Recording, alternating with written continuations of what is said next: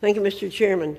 I rise today in support of H.R. 734, the Protection of Women and Girls in Sports Acts. The Democrats have gone to great lengths to call this bill extreme. The Democrats have gone to great lengths, being almost hysterical, to call this bill discriminatory. It is neither of those things. It is a one-page bill, which is rare in Congress, that strengthens existing protections for women, ensures a level playing field for female athletes, and protects women and girls from the Biden administration's radical regulatory scheme. It's quite telling when the other party attempts to tear things down without offering an alternative vision. Democrats refuse to posit a reason for allowing biological men to compete in women's sports that comports with principles of athletic competition like fairness and integrity. Democrats also refuse to address the implications of their position. If men can compete in women's sports, should they be able to take roster spots from women, rob women of hard-earned achievements?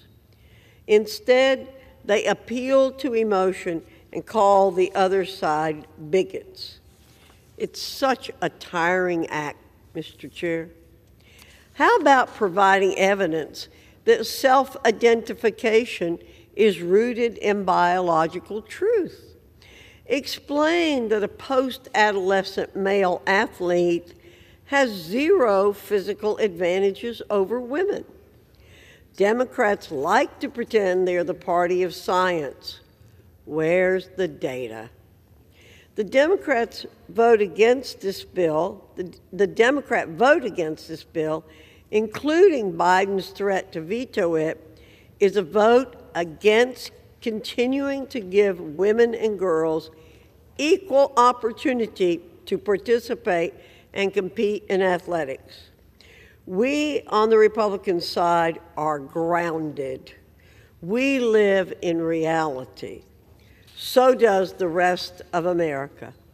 Ask working-class Americans if Muhammad Ali should have been allowed to box women in his heyday, or if Usain Bolt should have run the women's 100 meters. It's not about callousness or lack of emotion. This is about grounding a leftist ideology that's lost its collective mind back into reality.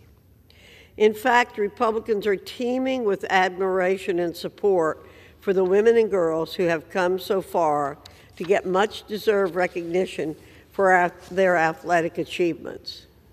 The left wants to talk about erasure. Well, let's talk about how American female athletes are being erased.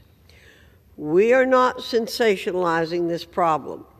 It exists. Females are being hurt by it, and action must be taken to stop that. With that, I hope this debate and the eventual passage of H.R. 734 help bring sanity to women's sports, and I reserve the balance of my time. The gentlewoman from North Carolina reserves.